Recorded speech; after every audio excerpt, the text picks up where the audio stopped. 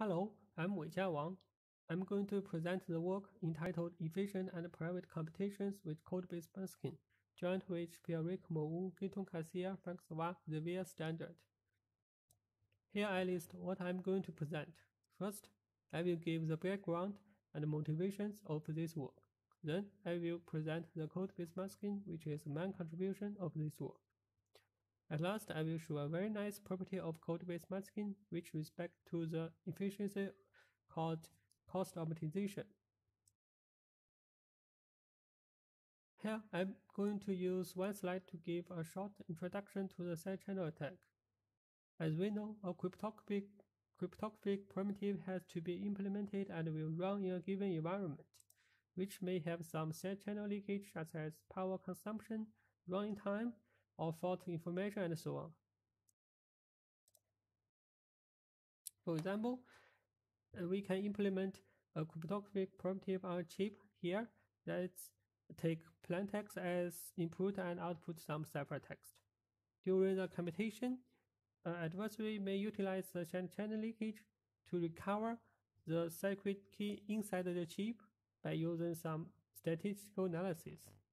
We usually call this type of attack as side channel attack. Masking is one of the most investigated countermeasures against the side channel attack, where each secret dependent sensitive variable is randomly encoded into several shares. Here, I present more details about the masking scheme. A masking scheme is made up of two ingredients. The first one is called encoder, and it encodes each secret variable Cx into a number of shares, such as any D shares are independent of X. So we can see that the encoder provides the security of the secret variable such as a key. Besides, the cryptographic primitive usually is a computation from input to output. So we need to secure the computation, which requires the second ingredient, the private computation.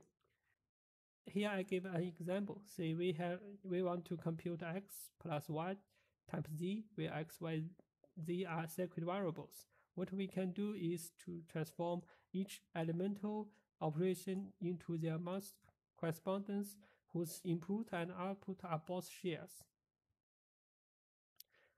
Here, addition is transformed to addition gadget, and multiplication is transformed to the multiplication gadget. After those transformations, we can transform an unprotected computation to a protected one. Ensures that any D intermediates are independent of the input secret. We call this kind of secret. We call this kind of security as deep privacy or deep probing security. So in the private computation, there are various gadgets, and among them, the most important one should be the multiplication gadget. So this is the basic idea of masking. We are interested in two types of masking. The first type is additive masking, or called Boolean masking if it works in a field with characteristic 2. The encoder of additive masking ensures that the sum of shares gives the secret. Like this. This type of encoder is quite simple, which makes the corresponding private computations quite efficient compared to other maskings. Another type of masking is called code-based masking. Its encoder is more complicated than and covers the additive masking. Here, it encodes several secret CK into shares together by using a linear code, and it is a generalization of many previous maskings such as inner product masking, direct sum masking, polynomial masking, and so on. Why we generalize the additive masking to the code-based masking? It is because that there are several merits of the code-based masking. The first merit is about the security.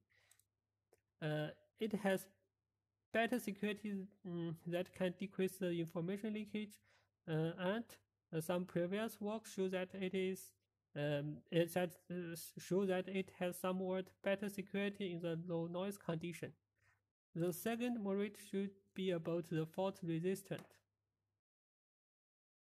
As we have shown above, the encode of the code-based masking encodes several circuits together by using a linear code. And linear code can provide the fault detection property of the shares. So this is a second merit. The third merit should be about the versatility. It is a generalization.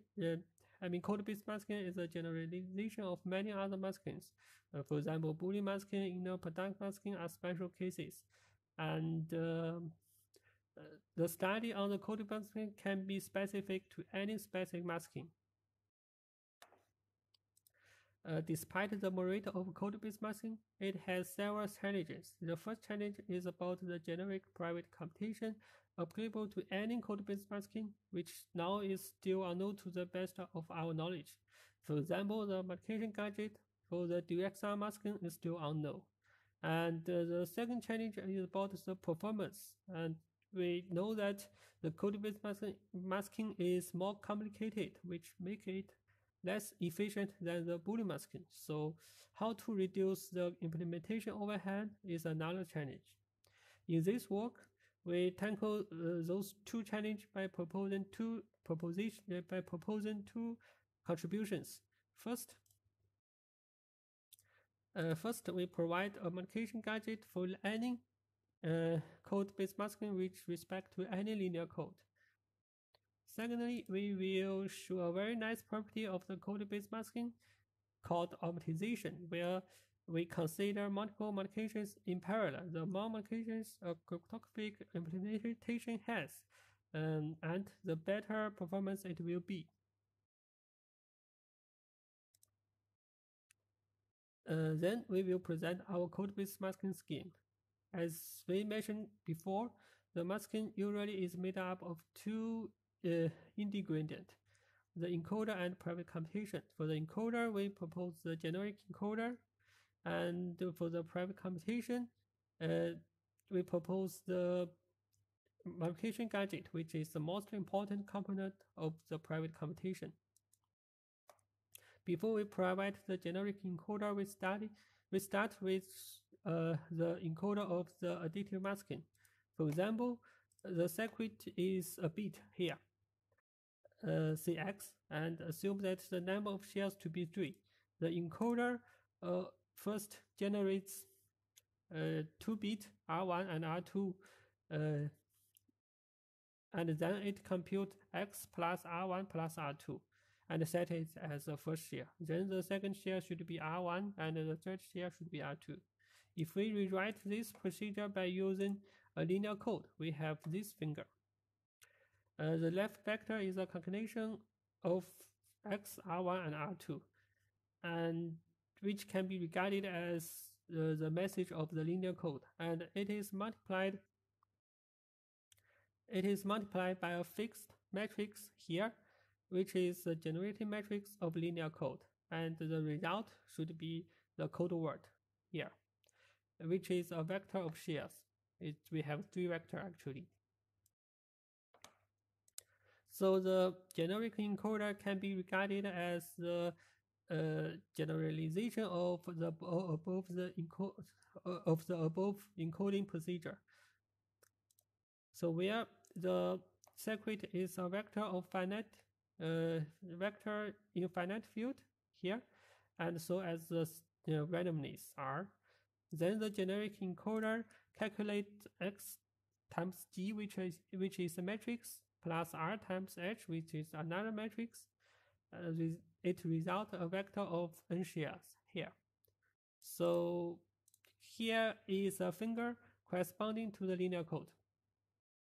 The left part is similar to the additive masking. It's a concatenation of X and R of the a concatenation of the circuit and the randomness. Then the right part is a generating matrix, which is a concatenation of H and G. And after the multiplication, the result should be a code word which is a vector of n shares here.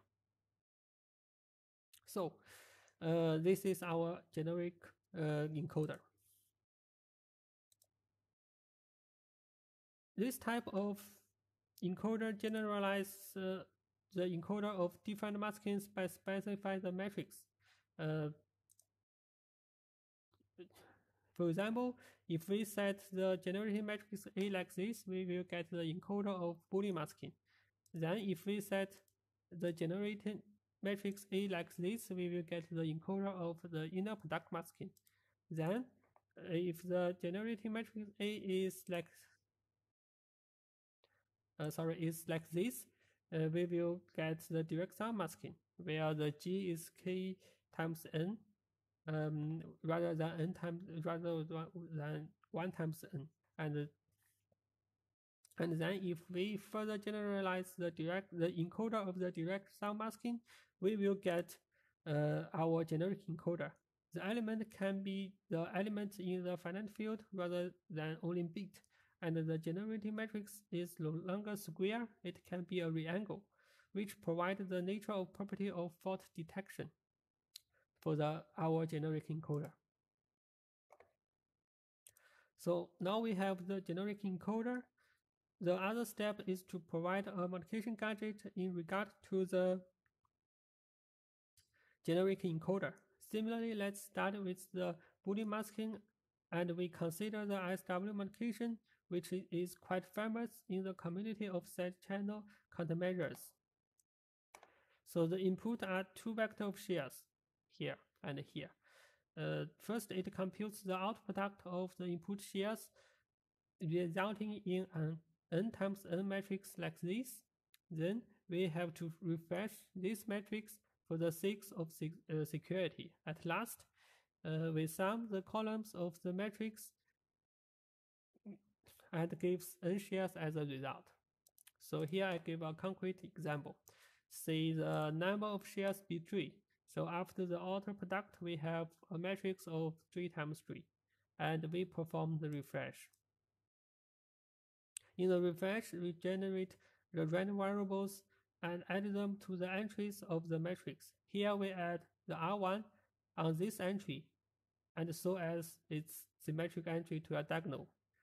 Then we add R2 to this entry, and so as its symmetric entry to a diagonal here, and also R3 to this entry and this entry. So we can see that the reflection is actually symmetric to a diagonal of the matrix. At last, we sum the element of every row to get the result. From this procedure, we can see that the scheme uses the out product, then reflection, then compress strategy. In the following, we will generalize this strategy to the code-based masking. We also note that the compression of the code-based masking is quite simple. It just sums the element of every row, thanks to the simple encoder of the code-based masking. So if we consider the code-based masking, the encoder is more complicated, which will make the compression become more complicated. Here, based on the above intuition, we illustrate the modification gadget. First of all, the input are two vectors of shares, here and here. Then we perform the out product as a Boolean masking, resulting in a matrix of this one. Then we perform the reflection also as a Boolean masking. After that, the compression becomes different because that the generic encoder is more complicated. So in detail, first, it multiply each row of matrix S by a distinct matrix. So first row is multiplied by M1, second row is multiplied by M2, and so on. Here, it should be noted that the matrix M1 to N are fixed matrix and can be pre-computed from the generating matrix A, and due to the limit of time beside the existence of the Here I don't explain in deep about the matrix MS.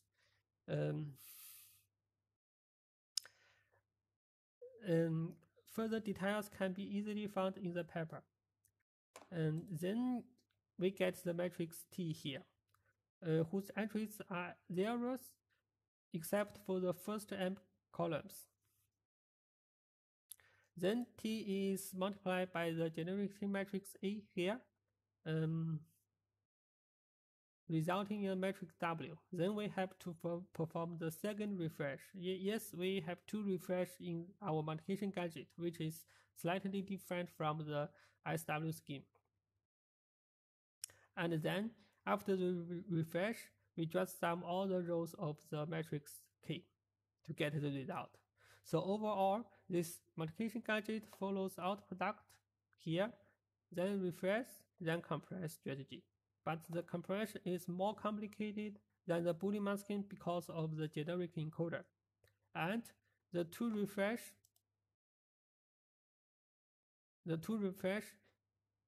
here and here, which randomness matrices R1 and R2 provide the deprobing security of this scheme. And actually the security can be even stronger. It is actually the DSNI, where the composition of several gadgets is also deprobing security. Next, we would like to introduce another property of this mask, this multiplication gadget. The sum of the matrix T here, the rows of the matrix T here, actually gives the secret result, which means that at this stage, the internal matrix is the adequate masking of the result. And we can say that the rest part from here to here of the multiplication gadget is actually a transformation from the addictive shares to the shares of code-based masking.